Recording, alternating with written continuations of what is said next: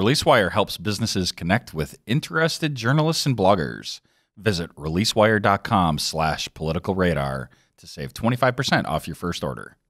Admiral, radar shows that we have liberals approaching at 3 o'clock, and libertarians at 9 o'clock, and conservatives at 6 o'clock. They're coming from every angle, every viewpoint. Oh, it's Political Radar with your hosts, Rhonda and Elliot. Hey, all you political junkies. Welcome to Political Radar, the best 30 minutes of unscripted, uncensored political 26. talk you will hear all day. 26. 26. Episode 26. We have a lot to talk about, so that's why I had to cut you off. Thank you. Yeah. We have Alex Galt in our studio today. Thank you, Alex. Hello. For coming in. Happy to. And Alex's biggest fan. That's me. I still don't know why, but I don't either. yeah. So, Alex, you ran for county board, and how was that experience, and what do you have to say about that, and what's going on? Well, the experience itself, the experience of walking the neighborhoods and knocking on many, many, many doors and talking to lots of folks was, honestly, it was one of the most encouraging political experiences of my entire life. I mean, I don't think you can really understand that unless you've tried it.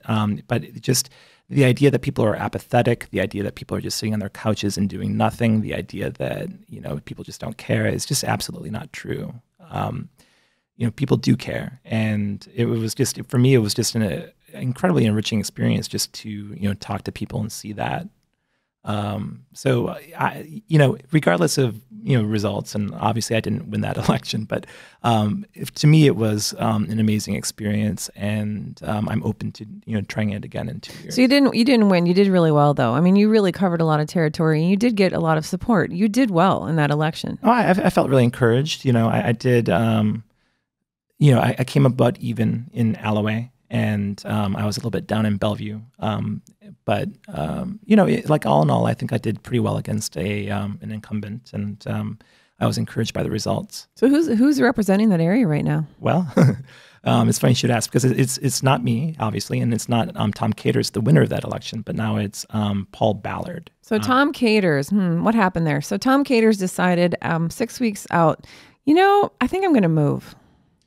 I'm not going to live here, and I can't represent people anymore, right? That's as far as I know. I mean, all I really know is that 5 weeks after that election, he. Oh, it was 5? It was. I was first informed. Wow.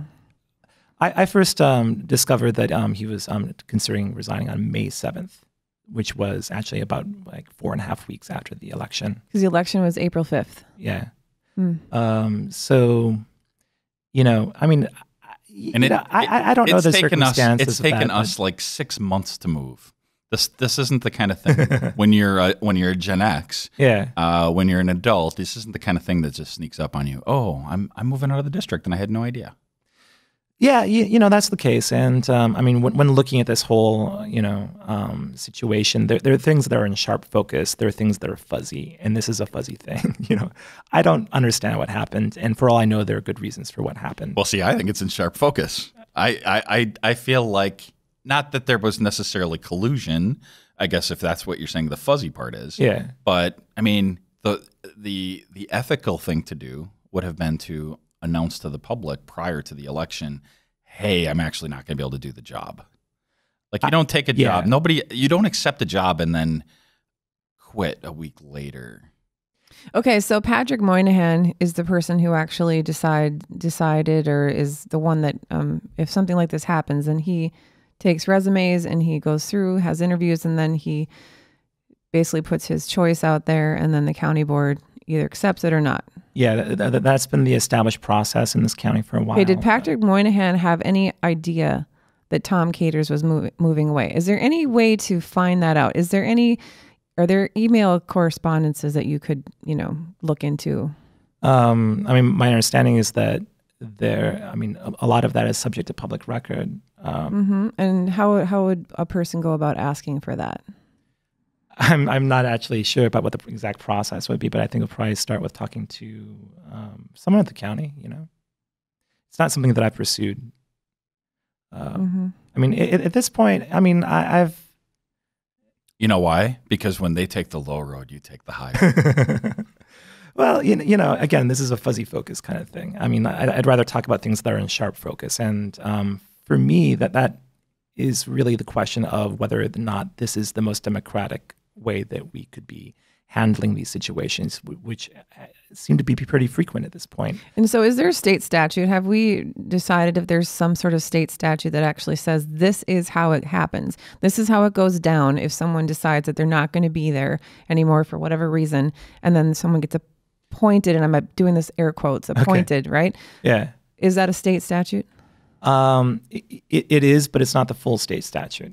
And when I spoke to Patrick Moynihan, the way he presented the situation to me was that the reason he was going ahead with the appointment was because it would be too long to leave the district unrepresented until November. And that's what he told me. According to the state statute, however, the option exists to make an appointment, which would end up being a temporary appointment, so that the district is represented for a period of time until the next election, which in this he case would be just November. conveniently forgot about that part. So that part is optional, according to the state statute, and that just hasn't been the practice in recent years. So it's not that he forgot; he chose not to actually take that option. Well, I mean, it appears that there were a number of choices that have been made. And they could have had a special election in August, right? That's my understanding as well. I mean, we were first informed that the Caters was resigning on May 7th. The official announcement of that fact didn't come until July 21st. And so if they had moved with all possible speed, they could have put that election into the August 6th election. Has this happened before? Do you know if this has happened before?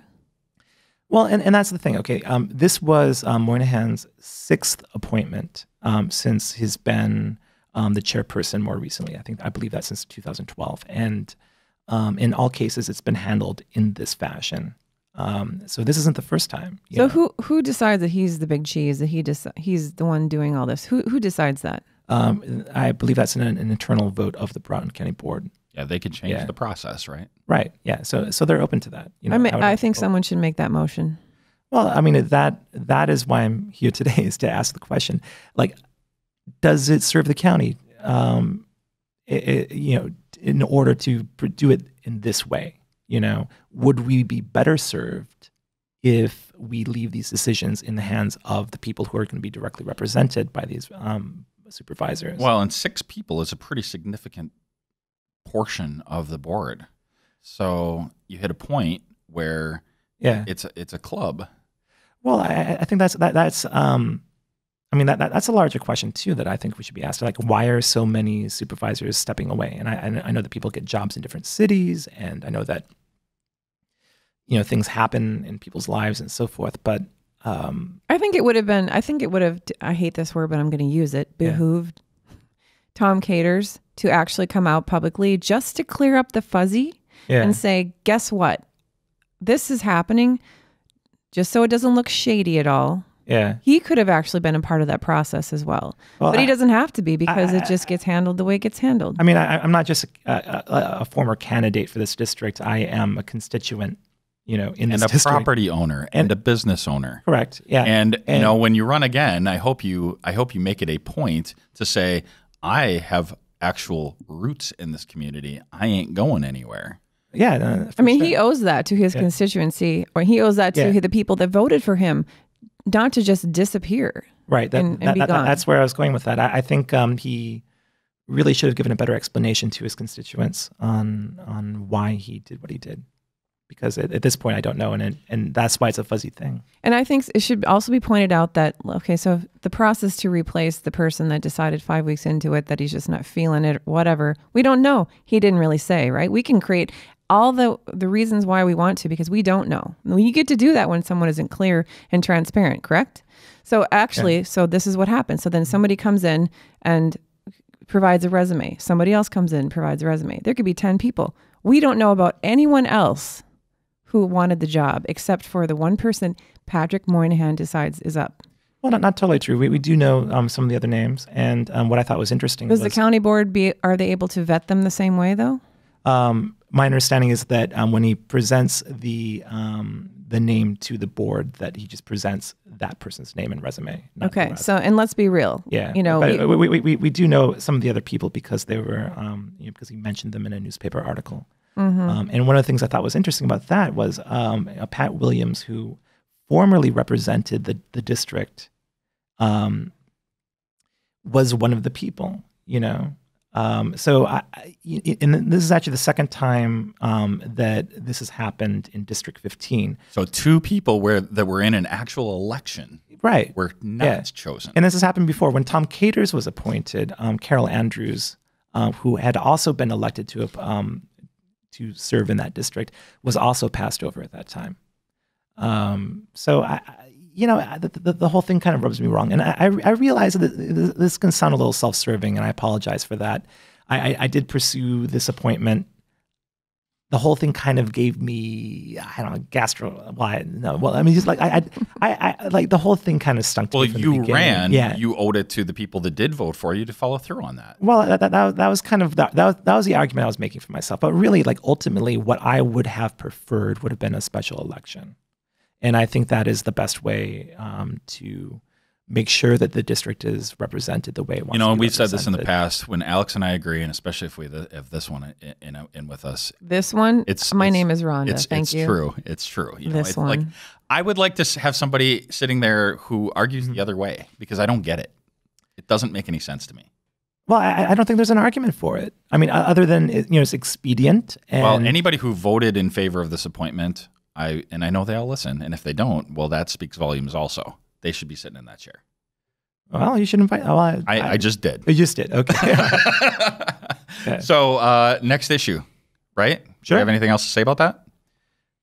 Not really. I'd like to leave that as an open question. I hope that people will talk about this and think about this, because I think that I just fundamentally in this country, whenever you have a choice between something that is more democratic and something that is less democratic, we should always go for the more democratic I'd be choice. interested to know how many of the people that actually supported you contacted Patrick Moynihan. I would be interested to know about that, if he actually had feedback from those people. If he did, he didn't really mention it to me. But Well, I'm sure he wouldn't. I think almost nobody knows that this is the 6th time that's happened. I didn't know that, and I feel like I'm relatively plugged in, but it just kind of slides right through, and nobody makes a big deal out of it. right. Well, I mean, right now there are either 4 or 5 supervisors who are serving on the board who were appointed. And many of those have now subsequently won election, but as we know, incumbency gives you a pretty big advantage, especially in nonpartisan elections. Exactly. Incumbency gives you a huge boost. It does, and what is that? That's like 20% of the board. I think that's a little. Math was hard. That's what I was going for before. And so nonpartisan, that's the magic word right now, isn't it? Well, I don't know if it's the magic word right now, but there was a discussion on Facebook about nonpartisan and what that means. Are these nonpartisan offices? Are these nonpartisan elections? Nonpartisan ballots? What does nonpartisan mean? Well, I'd love to talk about that because okay, so here we are post-election, and we're post-election fallout and so forth. And so, for me, it's a moment of like reflection and contemplation, and I'm really just I have a lot of questions. And this partisanship issue is one I've been kind of mulling over. Even actually during the campaign, I was thinking about it a little bit too. When I was out there, talking to potential constituents, they really wanted to know: am I a Democrat or am I a Republican? I was asked that innumerable times. And I would, first I would say, well, it's a nonpartisan office, so I'm not running as a Democrat, but I feel like I should tell you that I am, a Democrat. But it felt like I would be obfuscating. That's a hard word for me. To not be transparent about that. Did you feel like, because I had the same questions on occasion running for city council, do you feel like you were asked that more from Democrats? I feel like I was asked more from Democrats. They cared more than Republicans did. Yes. Yeah, I think that's safe to say. Yeah. It came up over and over and over again. And to not answer that question really strikes me as being deceptive or not transparent. And if you're running for office, I think you really owe it to potential constituents. Well, that's a baseline, right? So they have a certain idea of what that means, and then it's a discussion. It's a starting point, and then you can say, however, I differ from Hillary Clinton in this way. Or right. I mean, it's not going to answer every question about every issue for what you stand for. You know what? Whatever. I mean, in this day and age, people, if you are driven enough to run for office politically on the local level, you're probably a political person. You've probably posted a few things on Twitter and Facebook about your politics. So I'm assuming if people really want to know that, it's not like it's a big dirty secret. It's not that hard to find. Yeah, no, I mean, a lot of my support came from people involved with the political parties, and and this the irony about this is I feel like I'm arguing in favor of having them be partisan elections almost, because I feel like there are some pros and cons that get washed out that way. But I think that a local election, if I were running, I wouldn't want to pick either of these parties. To me, they're both terrible. Yeah, and I wouldn't want to take either side on that. So it helps people like me who can say I don't have any part in any of that. Well, I mean, I think that's another really valid issue is that how do we build valid and powerful and realistic third parties in this country, and or first and second parties, because I feel like they're falling apart at the seams. well, sure, but I mean, what if there were Green Party candidates for Green Bay City What if Council? there weren't party candidates? We just had people that ran for office. Well, that's the idea, right? But then the objection is, then are you supposed to? Is it cool to disclose that? Is it cool to discuss political issues? Are you only supposed to be focused on the sheets of paper in front of you at city council or how many people do you hear them literally say, I don't vote for the party, I vote for the candidate? I don't actually believe that. I think a lot of people say that. Yeah, I think that's it sounds nice coming out of your mouth. I guarantee I will not be voting for Trump. Yeah. We are going to take a quick moment to thank our sponsor. ReleaseWire is a powerful media engagement service connecting businesses to interested journalists and bloggers. ReleaseWire is an effective and affordable way to get the word out about your business. As a fan of Political Radar, we have a special offer for you. Distribute your first on-demand press release with ReleaseWire and save 25%. Visit releasewire.com/politicalradar to learn more. ReleaseWire, from release to results. So I don't know. So going in. So are we going into some national politics with this? Is that what we're going to right now? We have about 7 minutes left. Well, I mean, we do find ourselves in the middle of the Democratic National Convention, and last week was the Republican convention that all wrapped up. What do you think about that? Pay attention to any of it? Well, I'm surprised that we continue to be able to. I was amazed to be able to drive to work today. After that Trump speech last night, you'd think that, I would have been, I don't know, carjacked on the way or something. So do we know, because they were going to vote at the convention level on the conversion therapy item. Do we know where that went? I don't. I didn't know that was up right now. That's what I was told, was they were going to be voting on that at the convention. Do you mean the Democratic convention? No, I'm talking about the Republicans. The conversion therapy on their platform to be voted on. It went through a committee, it got approved from a committee, and then it went to be on the platform to be voted on. Yeah, if you don't know what she's talking about, it's the craziest thing.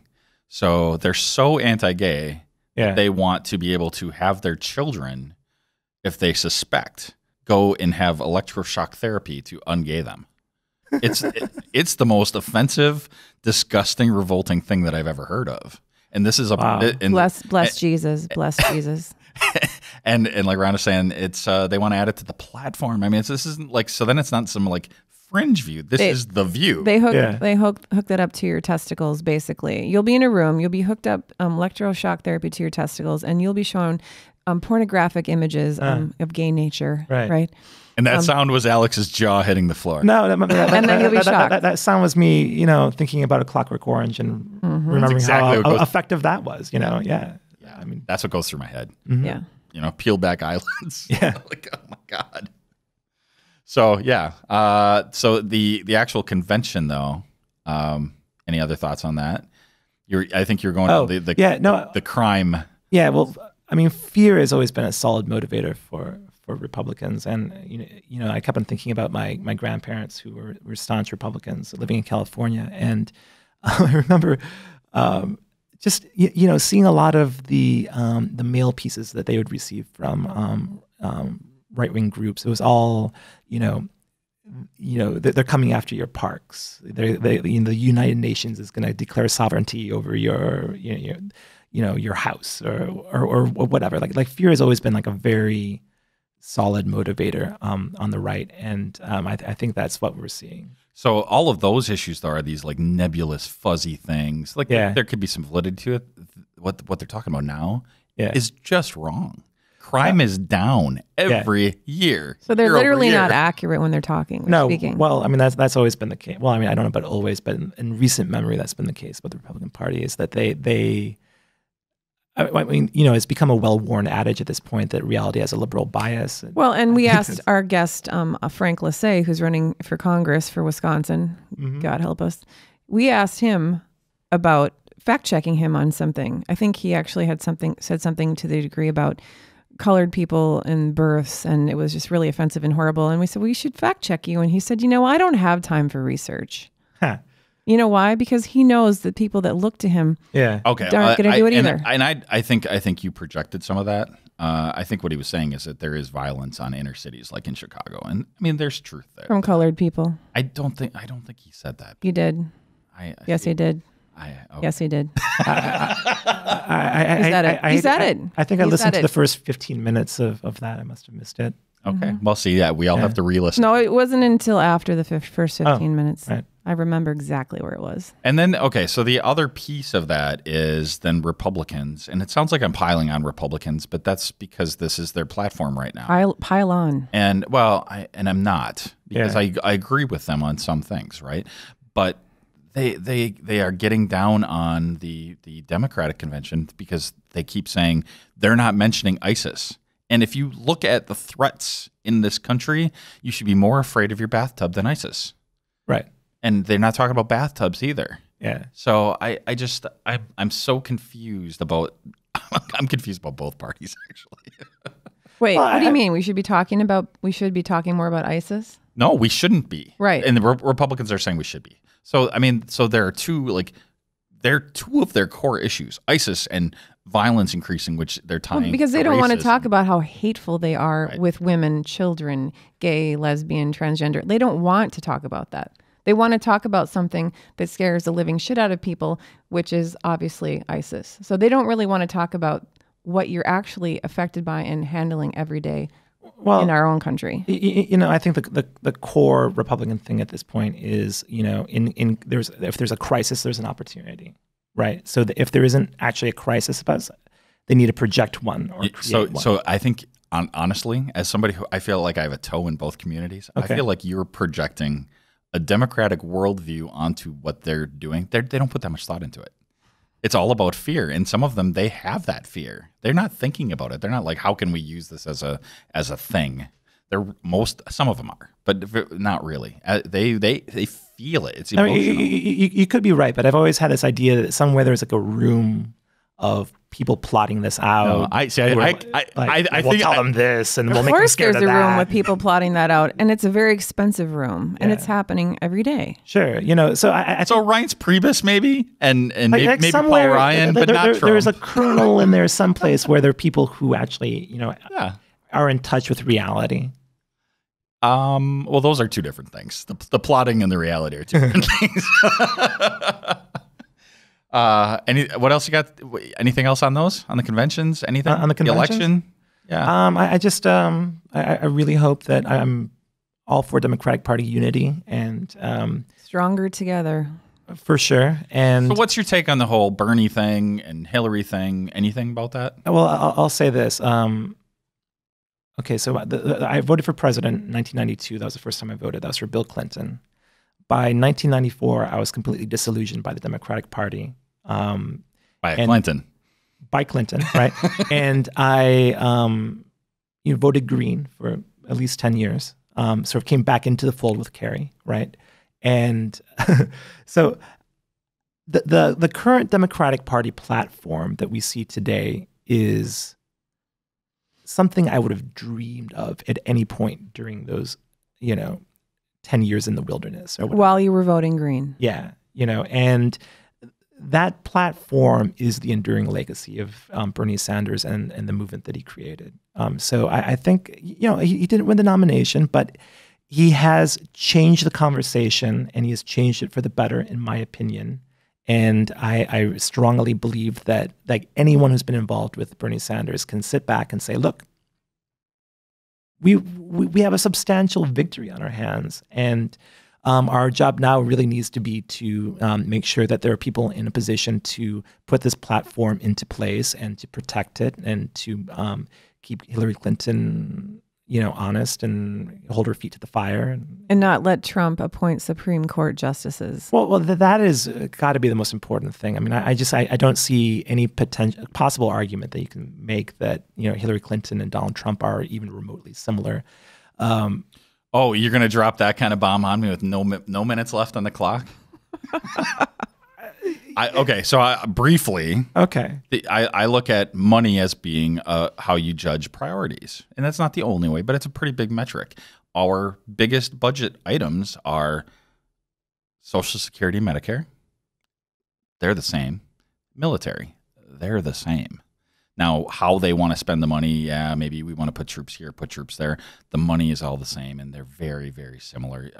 There's almost except one candidate actually completely went, balls in and sued people for a living. That's how he works with money. He just sues you.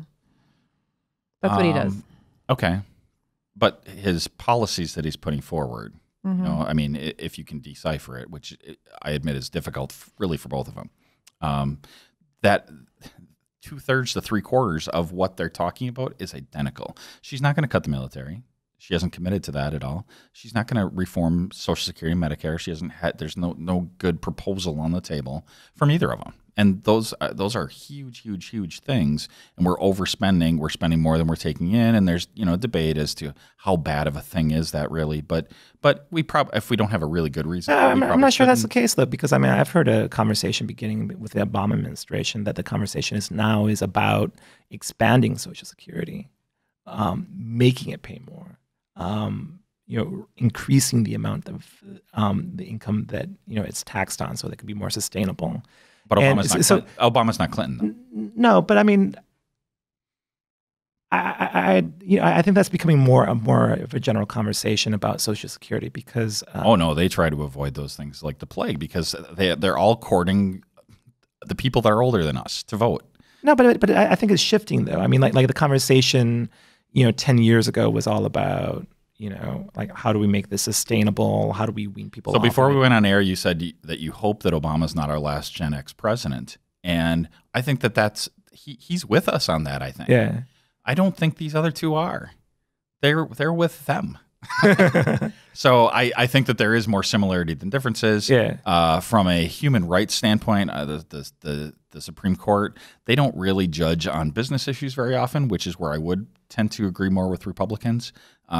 I would almost prefer that there is a Democrat on the Supreme Court. So because Donald Trump basically said, he's quoted as saying that he's going to appoint someone on the Supreme Court to take care of the woman's right to choose. He's said that. It's not going to happen, but but he said it, so it's like it is there. Well, okay, but that same like this fringe idea that's not even really going to happen. It's the same thing with the Hillary Clinton versus Bernie Sanders thing. You're like, at some point you have to be like, okay, live in the real world. Well, it's not going to happen. We his chose that 40 years ago. I think his choice of Mike Pence really kind of.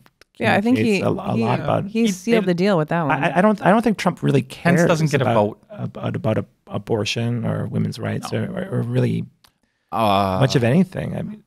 I think he does. I think he's trying to straddle that a little bit. He's not going to come out really strongly one way or the other. But if he mentions, which is exactly why Hillary Clinton is your candidate, because she has come out strongly in support. But that's not an women's issue. Rights. We're not going to get rid of abortion. No, it's not going to happen. Women's healthcare in general. So like voting for that is sort of misguided because then you're leaving a whole bunch of other issues that are. Boy, I'm not saying vote for Trump. I'm saying vote for neither. It's already happening though. But it's not an illusion. It's already happening. Yeah. What? At the state level, for sure. What is? Women's the ability to get an abortion in Wisconsin has been taken and shrunk like big time right Okay, now. but Hillary Clinton is not in Wisconsin. She doesn't control that. Exactly, but if you go to the federal level and you start... I'm not saying don't ever vote there, Democrat. I'm saying these two are very similar. Full stop. I'm not saying the Republican platform and the Democrat platform are identical. I'm saying these two. On women's rights, they're completely opposite. On a federal federal standpoint, it doesn't matter. It does, That's though. already done. It does when you're asking for federal Yeah. money for Planned Parenthood. It does matter. No, I mean, we're one vote away. Well, funding Planned Parenthood is a separate issue than women's rights to choose. I'm just saying you need that's to be not the same careful, thing. and I would not drive to the polls with TPP flags waving, right? And that's the reason why you show up, because you're so upset that TPP is on the platform, and you're a woman and you're 22 years old, and you don't even realize how much you need to have access to healthcare. Okay, we got 10 seconds. TPP, what is it? Trans-Pacific Partnership. Okay, everybody Google that, and we'll talk about that next time. Yeah. Yeah, so thanks for being here, Alex. Oh, no problem. We're all done. I told you it would go fast. This is episode number 26. I had to check my notes because we're going through these so fast. I lose track. It's bananas. And we're going to have video coming soon, so that's pretty cool. If I can end with one thing, I would For sure. declare a moratorium on the use of the word bananas. You know, and also bonkers. Like two. Those are two words. But you know what? You know that my tendency would be to place an expletive in there. So Oh, right. so I'm trying. Yeah. That's me trying. You know, taking out the F-bombs and replacing them with bananas. That's me. That's me moving forward. I guess that's progress of a Yeah. So, Alex, if somebody wants to get in touch with you, how would they do that? My email is alex@kavarna, KAVARNA.com. I'm not sure why they would want to get a hold of If they want to tell you how stupid you are. Oh, yeah, thinking for that sure. We should Yeah. have democratic elections in Coney. Yeah, no, I'm happy to talk to anyone about anything. You have Twitter and Facebook as well, right? Oh, Twitter, I am at Alex Mogans on Twitter. That's my middle name, Mogens. Alex Galt was already taken. And then I'm on Facebook also. Thanks for coming on. Yeah. Thank you for coming on. Oh, you're welcome. Again, for show notes, politicalradar.com/26. If you are interested in sponsoring, shoot an email to contact@politicalradar.com. Join the Political Radar community on Facebook, and we'll talk to you next time. If you enjoyed this episode of Political Radar, please share it with your friends on Facebook and Twitter. Even better, submit a show review to iTunes or Stitcher. To listen to other episodes of Political Radar, please visit politicalradar.com/episodes. To support our podcast, please visit our sponsors who make the show possible. You can do this by visiting politicalradar.com/sponsors. Thanks for listening to Political Radar. To ensure that you never miss an episode, subscribe on iTunes or your favorite podcast app. To stay up to date, visit politicalradar.com or connect with us on Facebook or Twitter. We want to thank our sponsor, ReleaseWire, for making the show possible. Visit them at releasewire.com/politicalradar.